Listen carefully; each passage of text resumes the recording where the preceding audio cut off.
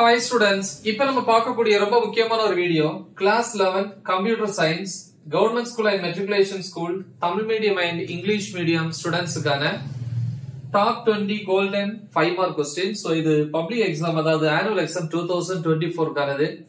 So இந்த 20 questions மட்டும் நீங்க prepare பண்ணா போதும் 5 marks என்ன பண்ணலாம் ஈஸியா அட்டெண்ட் பண்ணலாம். So இப்ப என்னென்ன questions வந்து நம்ம prepare பண்ணணும் அப்படினு பாத்தீங்கன்னா first lesson 1 அல்லது chapter அப்படினு சொல்லலாம்.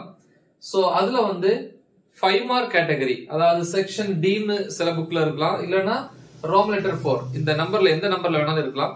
தமிழ் மீடியம் ஸ்டூடண்ட்ஸ் வந்து क्वेश्चन நம்பர்ஸ் போட்டுருப்ப அந்த நம்பர்ஸை ஃபாலோ பண்ணிக்கோங்க. சரி செக்ஷன் D ல क्वेश्चन நம்பர் 1 லெசன் 1 க்கு பேசிக் காம்போனன்ட்ஸ் ஆஃப் எ கம்ப்யூட்டர். ரெண்டாவது क्वेश्चन வந்து பாத்தீங்கன்னா various generations of computer. Lesson 2 பொறுத்த வரைக்கும் அதுல வந்து ஃபர்ஸ்ட் செக்ஷன் D ல the fundamental gates with expression and truth table. Fundamental gates னா அடிப்படை கேட்டுகள் அப்படினு சொல்லுவோம். truth table னா உண்மை அட்டவணை. சோ உங்களுக்கு பார்த்தாலே தெரிஞ்சிரும். third question வந்து the derived gates. ஓகே வழி கேட்டுகள் அப்படினு சொல்லுவாங்க. with expression and truth table உண்மை அட்டவணை. அடுத்து lesson 3 ல வந்து பாத்தீங்கன்னா first question characteristics of a microprocessor. fourth question types of ROM.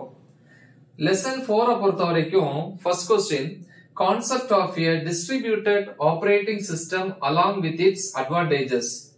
அடுத்து ஒரு insight topic 5 mark தான். topic number 4.3 different types of operating system. So இது lesson 4 பொறுத்த வரைக்கும். So lesson 6 ல வந்து பாத்தீங்கன்னா question number 1 5 mark categoryல specification of an algorithm hypotenuse whose inputs அப்படின்னு சொல்லி வரும். lesson 9 பொறுத்த வரைக்கும் அதுல வந்து first question binary operators used in C++. இது வந்து part A ல. அடுத்து அதே part A ல second question the types of errors. next lesson 10 பொறுத்த வரைக்கும் second question what is a entry control loop அப்படினு இருக்கு.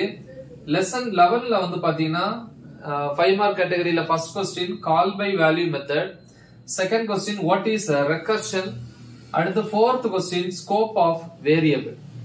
lesson 13 பொறுத்த வரைக்கும் 13 தான் சூஸ் பண்ணிருக்கோம் 11 க்கு அடுத்து அதுல செகண்ட் क्वेश्चन 5 மார்க் கேட்டகரியில advantages of OPS.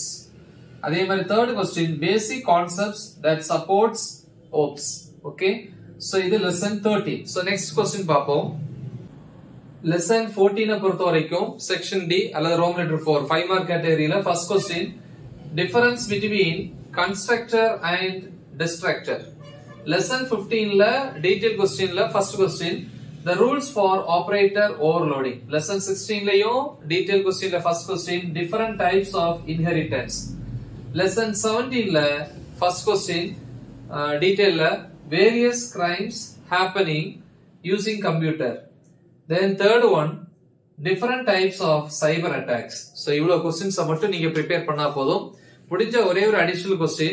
So என்ன additionalனா lesson 16 ல book back ல second question detail ல explain the different visibility mode through pictorial representation அப்படினு இருக்கு. முடிஞ்ச அதை prepare பண்ணுங்க. இல்லனா இந்த questions மட்டும் நீங்க prepare பண்ணாலே போதும் 5 மார்க்ஸும் ஈஸியா நீங்க அட்டெண்ட் பண்ணிரலாம். ஓகேவா?